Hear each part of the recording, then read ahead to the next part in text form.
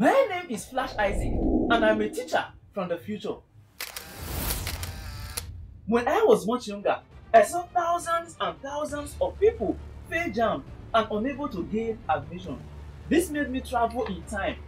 Now I am back with the Flashlearners Jamb app and a series on YouTube tagged 120 Days to Jamb. My mission is to help you blast Jamb and as well get justice for everyone who Jamb has served breakfast. You are welcome to episode number 50 of the 120 Days to Jamb Chemistry with Flash Isaac. This is the perfect episode to talk about collection of gases. Ladies and gentlemen, remember, matter can exist as liquid, as solid, and as gases. The difference, or the major differences between solid, liquid, and gases is that the force of attraction between the molecule of gases is so loose compared to solids and liquids. It is the strong force of attraction between solids that give solid a definite shape.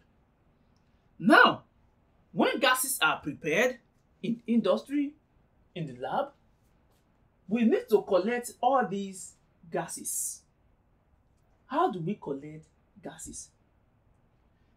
There are two factors that determine collection or how we collect various gases. They are solubility and density. You may be asked, which of the following factors determine how gases are collected? If you see solubility, it is correct.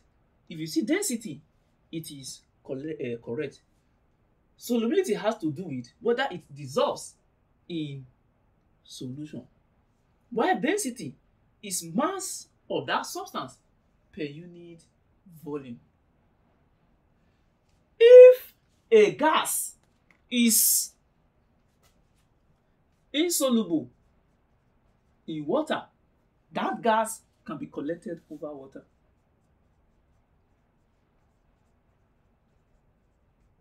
Because it does not dissolve in water. If a gas is soluble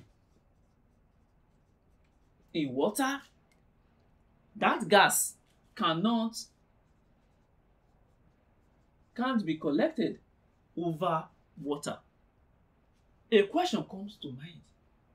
Since we know that for gases that do not dissolve in water, or for gases that are insoluble in water, we collect them over water.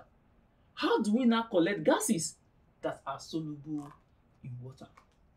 We can do that in two ways. One, by downward delivery, and two, by upward delivery. We've used the principle of solubility to see whether it is collected over water or not. The gases that are soluble in water are collected by downward and upward delivery. Whether these gases will be collected by downward delivery or whether they will be collected by upward delivery has to do with their density. How dense are they?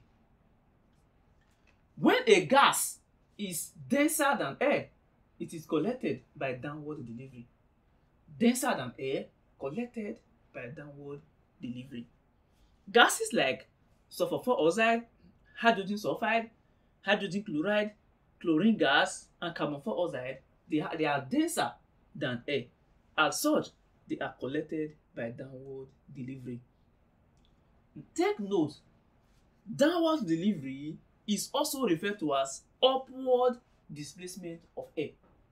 You see, like the opposite. Upward delivery is downward displacement of air. Downward delivery is upward displacement of air, which implies that gases that are denser than air are collected by upward delivery of air, or you can say by downward delivery. Gases that are less dense than air are collected by upward delivery or downward displacement of air. And examples of such gases are ammonia gas, and dry sample of hydrogen gas. Let me ask you a question. What if normally if a gas is insoluble, it is collected over water? What if you have a situation where a gas is soluble in water and it has almost all the same density as air? In that case, you can't collect it by downward delivery, you can't collect it by upward delivery, and you cannot collect it over water because it is also soluble in water. As such, we collect such gases over mercury. Example of such gas is oxygen. Oxygen dissolves in water, which means we cannot collect it over water. Oxygen is not denser than air, it is not less dense than air, which implies that downward and upward delivery will not come to play. Oxygen has almost the same density as air, which you can approximate them to be 1.3 kilogram per meter cube. Since it is as dense as air and it is soluble in water, we collect oxygen over mercury. And when a gas is soluble in water and it has almost the same or the same density as air, we collect such gas over mercury.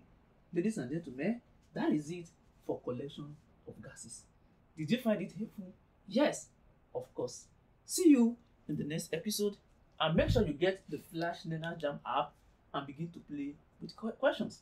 Subscribe to this channel so you don't miss out any video. You'll be the first to know when a video is released.